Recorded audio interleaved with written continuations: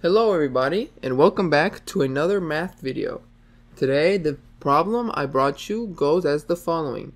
We have this equation here, a plus b is equal to a times b minus 3 in parentheses, and we want to solve the equation for b, which means we want to rewrite this equation to get b by itself on one side.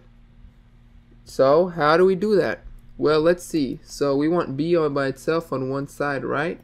But if you were to notice, taking a glance at it, you would notice that we have two b's here. So what we need to do is we need to put them together, okay? So first thing that I'm going to do, or we're going to do to solve for b, is we're going to simplify the right side a little more, since we can't simplify, since this a is being multiplied to the b minus 3, which means we can distribute this a, distribute it to both of the terms here, to the b and to the negative 3.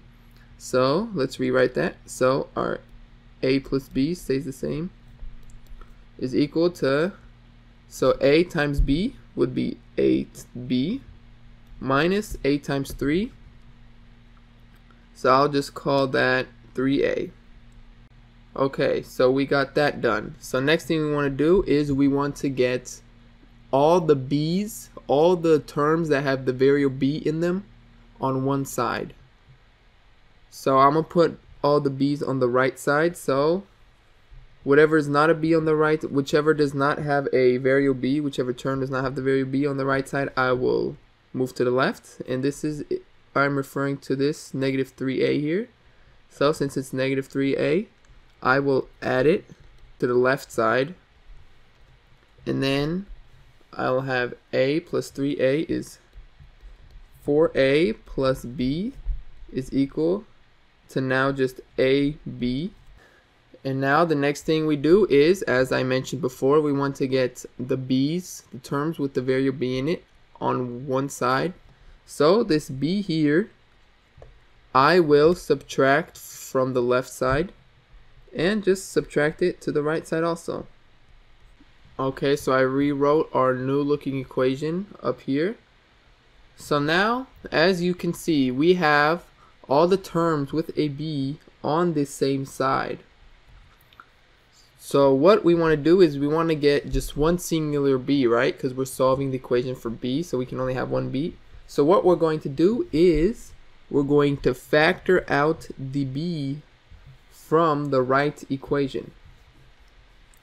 And by factoring out, that means that from each term here, we're going to basically divide it or take out a b.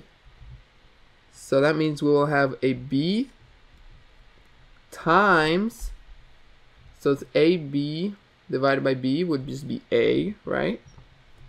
And then b divided by b would just be 1. So now we wrote this ab minus b into b times a minus 1. And it is the same thing.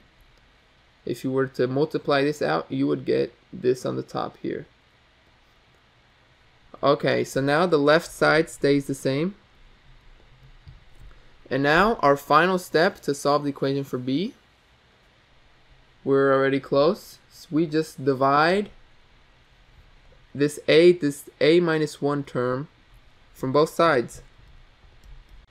And now it'll cancel out on this side. So now we'll have b is equal to 4a divided by a minus 1. And that is our final answer. So we have solved the equation for b. And this is how to rewrite an equation for a specific variable. Thank you for watching this video. I hope you enjoyed it, and see you next time. Bye.